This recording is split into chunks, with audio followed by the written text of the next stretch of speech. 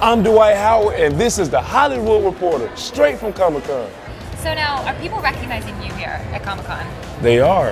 I had a big crowd follow me around as I was walking around, so it was crazy. Some people was like, "Is that really Dwight Howard, or is that like a guy acting like him?"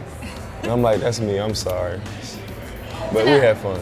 So now, what brought you into doing acting and doing voiceovers? Well, I enjoy it. You know, I enjoy being in front of the camera. You know, I enjoy doing different voices, and Disney and the producer of the show, they asked me to be a part of the show, and they wanted me to do Rock Callahan.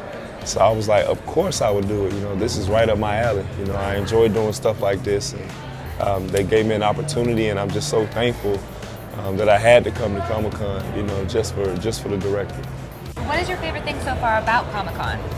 My favorite thing is just really just going around and, you know, seeing all the costumes and seeing like people really put in time and effort to make the best costumes, and I really enjoy that. You know, I do it for Halloween, and I really take my time and I start thinking about next year's outfit during Halloween of the year before. You know, so I'm really big on dressing up and just having fun and enjoying life.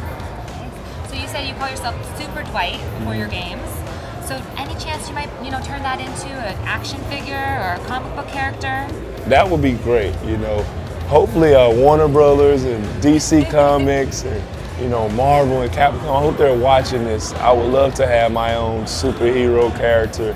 I would do whatever it takes. I would come to Comic-Con every year and do whatever it takes. You know, a lot of kids look up to me, and they see me as a role model and a superhero already, you know, so I think it kind of fits. I think it's